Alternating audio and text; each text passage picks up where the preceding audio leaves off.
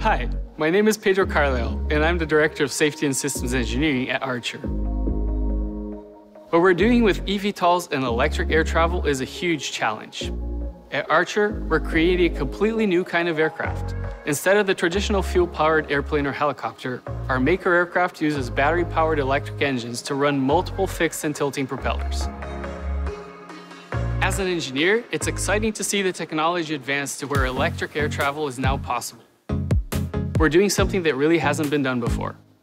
What makes it even harder is the sheer scale of the operation.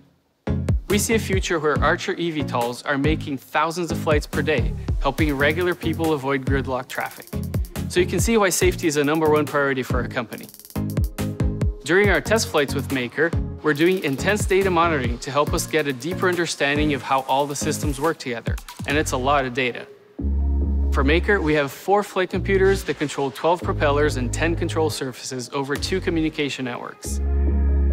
Maker uses completely independent power systems for each diagonal pair of engines. That way, even if a whole power system fails, we only lose 1 engine forward and 1 back, and 1 on each side. That's important since we need to keep the airplane balanced in all directions while we're hovering. It's a level of safety you don't see in helicopters or small airplanes. We're using Maker to better understand the complex dynamics of a 12-propeller airplane that flies both vertically and horizontally and everywhere in between. Safety is the foundation for everything we do, and Maker is helping us make better decisions for a future certified design.